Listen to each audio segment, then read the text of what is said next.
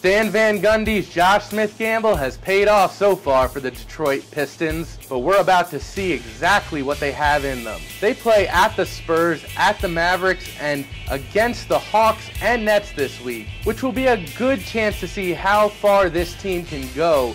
Point guard Brandon Jennings and power forward Greg Monroe have looked reinvigorated without the shot-happy Smith in the picture.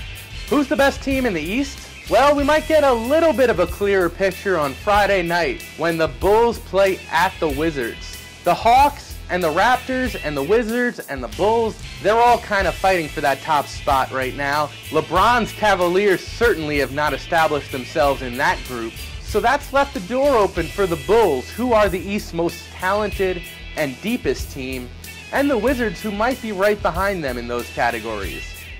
On a Clippers team that lacks depth, shooting, and wing play, JJ Redick kind of gets a little underrated. The shooting guard and Duke legend has become a very valuable offensive player, but also carries his own on defense. Just as the Pistons are playing better without Josh Smith, the Houston Rockets have taken a little bit of a decline lately. One issue is, should Smith be starting?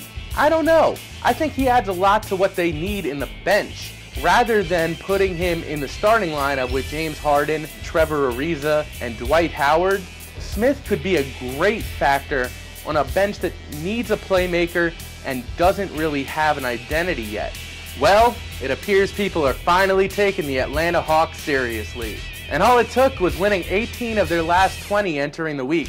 The Hawks have a true system built off of what the Spurs are doing in San Antonio, which is where they got coach and now GM Mike Budenholzer.